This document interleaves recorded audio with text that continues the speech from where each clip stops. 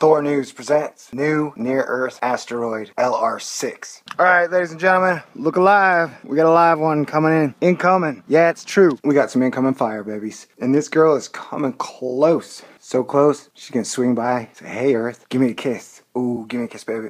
Yep, 0.29 lunar distances. That means it's going to be 1/3 of the distance between the Earth and the Moon when it passes by Earth. That's exciting, huh? Earth sure has a lot of near-Earth object friends. It's good to have friends. Friends are cool. So are the Astonishers. Thanks, Patrick, and all the guys who sent me this info. We do have a live one coming in. Yes, sir, that is true. We found this one yesterday. It'll pass by us tomorrow, June 8th at 4:46 UTC. It's like United Thor time, I believe. Like I said, 0.29 lunar distances. They believe it may be 5 to 16 meters big. Or small, depending how you look at it, ladies. Exciting stuff. It's got a condition code of 5, which means it's a little unstable. Not much. Though in the one day that they found it, they have looked at it 57 times. This must be a very interesting object. So hopefully Earth will put on its cologne. No.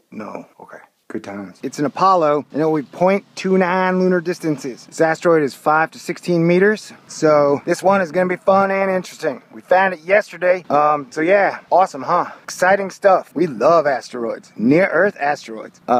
So this one could be fun for sure. And yeah, they didn't I guess it's a tiny one, so they didn't find it until yesterday. It's gonna pass us by tomorrow. Let's look alive, party people. And I want to thank to my viewers, Patrick and others who had mentioned this asteroid to me. You guys are the best. You Astonishers, you guys rock. All right, thanks. Gotta get back to work. Anyway, thanks for watching.